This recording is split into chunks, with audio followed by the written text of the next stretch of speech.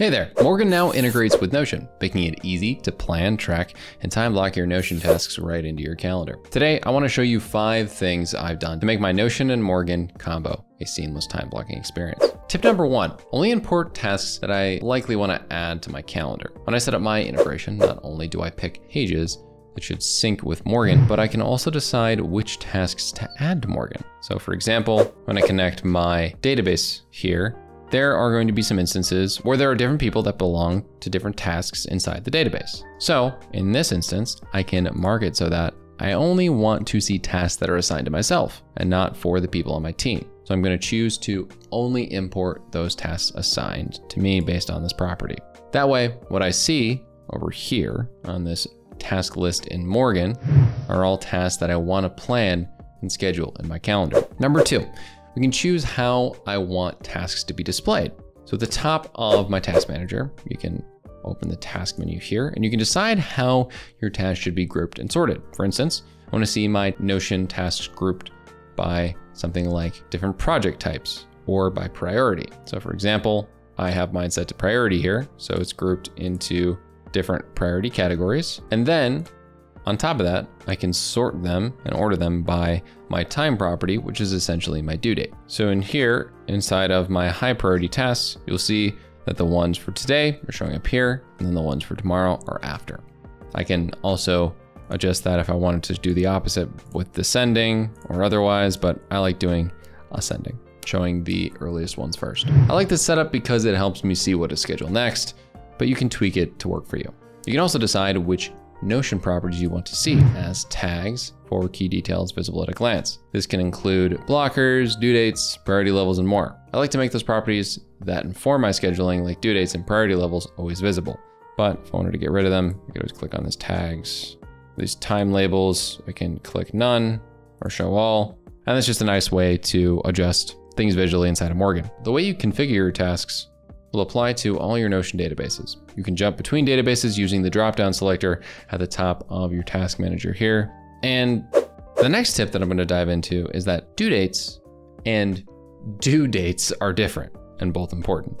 So essentially what I did there was due dates being DUE, and then there's DO dates. In Morgen, we can consider the time when you work on tasks to be different from when those tasks are required to be done, aka DUE, due. Sometimes you may want to work on a task well in advance of when it's due, or you may need multiple work sessions to tackle it. What this means inside of Morgen is that when you schedule a task in your calendar, that is considered the time to work on that task. It will not impact or change the due date set in Notion.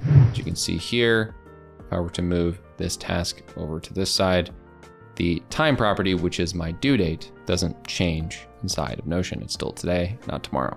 If you want to keep an eye on what is coming due, you can opt to have the today and upcoming list visible at the top of your task manager.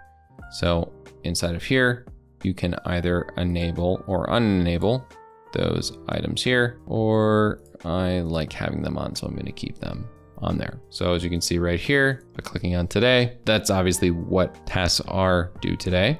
Then for the upcoming section, these filters are based on the due dates. So for the upcoming due date, it's going to be items that are due within the next 7 days. If you have no tasks due today or in the next week, you'll notice that the list will not be visible. Tip number 4, in your preferences, you can set up some defaults to make time blocking faster. If we open up the preferences menu, at the top of general preferences, you can set up some defaults to make time blocking faster. So instead of having an automatic one, I can set mine to Rise Productive, which is my main work. That's just for like my basic calendar. And I could also do the same or a different one for my tasks. If you have multiple calendars connected to Morgen, you can set a default calendar for scheduled tasks. Mine is personally set to this Rise Productive calendar. And then for the default overall calendar, I'm going to pick meetings because that's a little bit different, right? I'm getting tasks done versus I'm setting meetings. Rise Productive is the name of my company. It's my general work calendar, which is where most of my tasks are scheduled. I can always reassign a scheduled task to another calendar when relevant, but those are my defaults. If others have permission to see your calendar, you can choose whether you want your scheduled tasks to be visible to others or to keep the details of those tasks private. You can always override this in each scheduled task.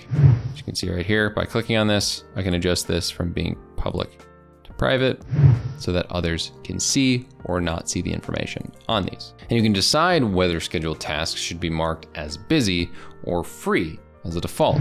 Once again, for everything that I'm referencing, this can be done in the front end manually on your calendar, but you can adjust between private and public on preferences, as well as the transparency for busy or free. I usually keep mine private and busy.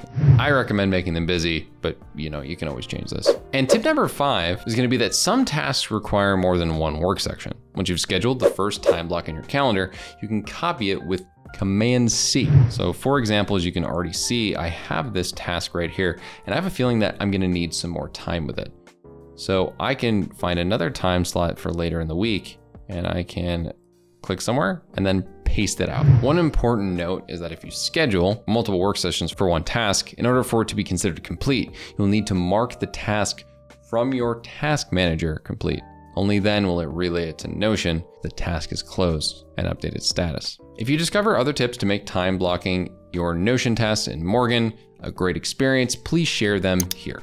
You can also get more tips for time blocking in Morgen from this video as well. Thanks for watching, and we'll see you in the next one.